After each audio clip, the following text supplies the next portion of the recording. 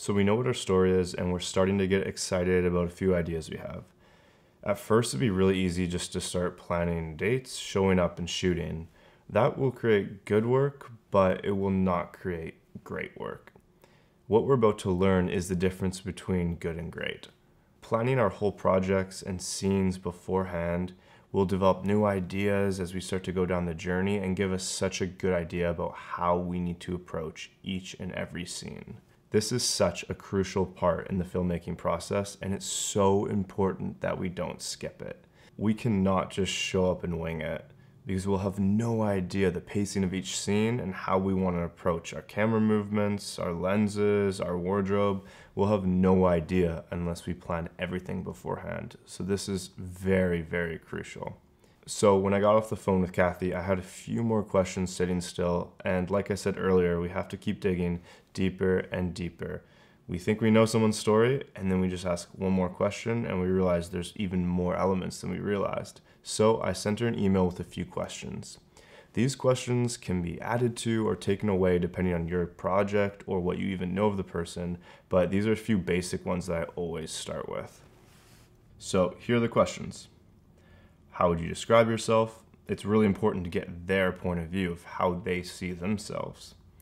What is the element of your story that you would like to be portrayed in this film? It's really important that we get them invested in this film. Let's make something that they're proud to be a part of and proud to show, and hopefully proud to use for their business, or if they're just an individual, they're just proud to show their friends and family. Do you have any locations that mean a lot to you? This could be anything from a house they grew up in, or if they're a hockey player, maybe it's an old hockey rink. It could be anything, and it also could be nothing, but it's important that we ask. What are the largest personal hardships that you've gone through? It could be a life event, mental health, physical health, self-doubt, losing a friend. Like we mentioned earlier, it's important that we don't just show the good in their life, but what it took to get them there. Usually there's some sort of hardship that they overcame, so just diving deeper into that is super important. Hardest business hardship to overcome. So for Kathy, she runs her own ceramic business, so maybe there's a time in her business that, things were a little bit tougher and she had to go through some hardship and adversity, so it'd be great to know. Next question is, who are the closest people in your life? Most people's stories aren't just individualistic, and it's important that we showcase the important people in their life or the people that were a part of their story. Are there any key light bulb or turning point moments in your story that allowed you to pursue your passion?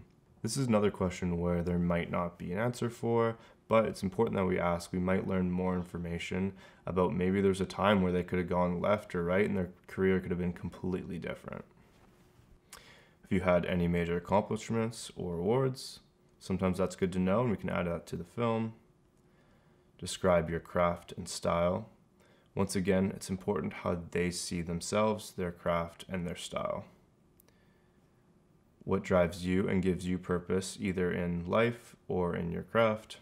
And what do you enjoy doing besides your craft? That's great. Those are a few questions that I usually start off with, and depending on the story, I'll add or take away, depending on what I know about them already. So let's get into Kathy's responses. How would you describe yourself? I am a ceramic artist that works with local clay. I'm pretty ambitious, I would say, thoughtful, and grounded. Okay, that's great to know. What is one element of your story that you would like to be portrayed in this film?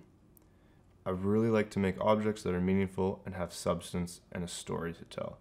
I'd like that to come through in the piece. That's super cool, just to know that she's also a storyteller in a completely different way, and that these products are more than just a product that looks cool and actually carries a story is definitely something that I also want to come through in the piece. Do you have any locations that mean a lot to you? The river, Vedder and Chilliwack, the garden, and the studio. So those are great. Those are already spots that I had in mind, but she's on the same page. What are the largest personal hardships that you've gone through? Recent death of a family member, her sister-in-law. So this is something I'll have to dive deeper into with her, and we may or may not include this in the film depending on how relevant it is to her story and her career and her art, but definitely something we're going to touch on in the interview and yes, just see how this affected her in her life. Hardest business hardships to overcome.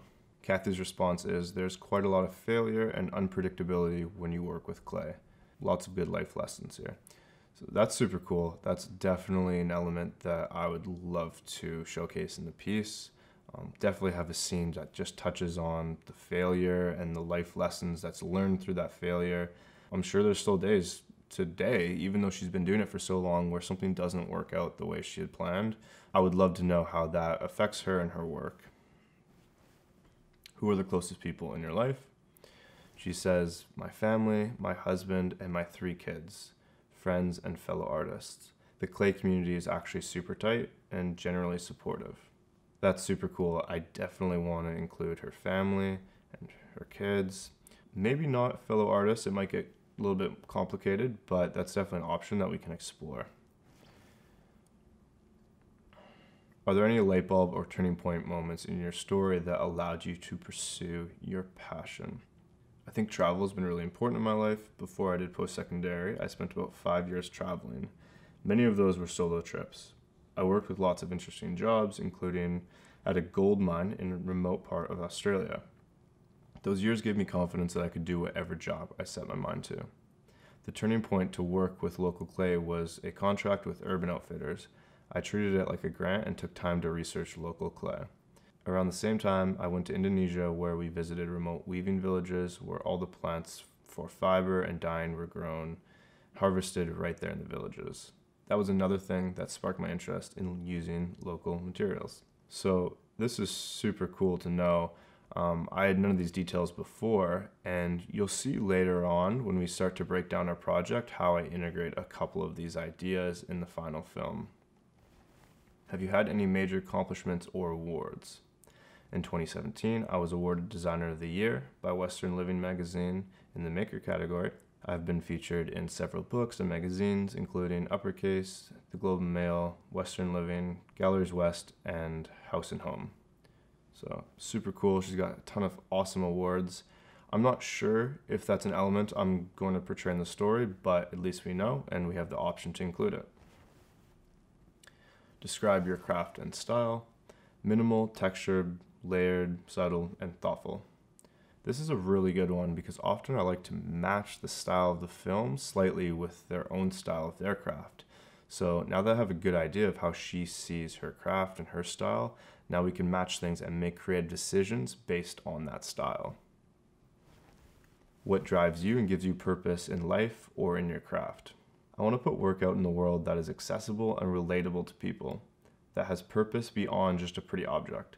I like the idea that the things I put out to the world will give users a moment to pause to consider where it came from, how it was made, and hopefully will ultimately spark a connection, the human connection to the natural and material world and to each other.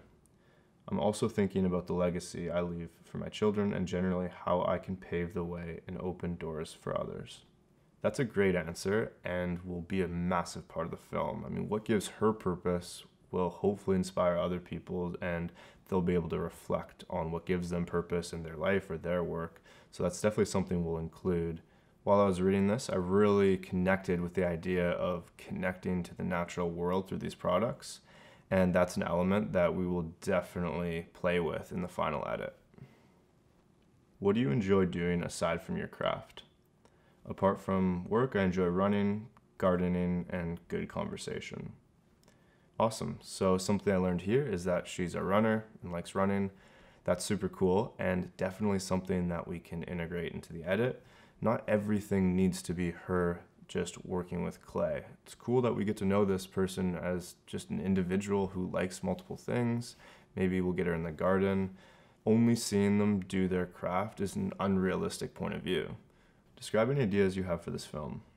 I think it could be a really simple story of an everyday object, a plate that involves nature, hands, tools, and natural elements to make a useful object. I picture shots of digging the clay, the shovel, boots, material, as it is in nature. A bit of how it was formed by the melting of glaciers in the river valley 10,000 years ago. In the studio, mixing clay, drying boxes, pug mill, hands, hydraulic press, kiln, glazing, etc. garden, harvesting veggies, chopping, plating up food. Cool, so it seems like we're on the same page with what we want seen in this film. One element I would love to ask her more about is the melting glaciers in the river valley 10,000 years ago.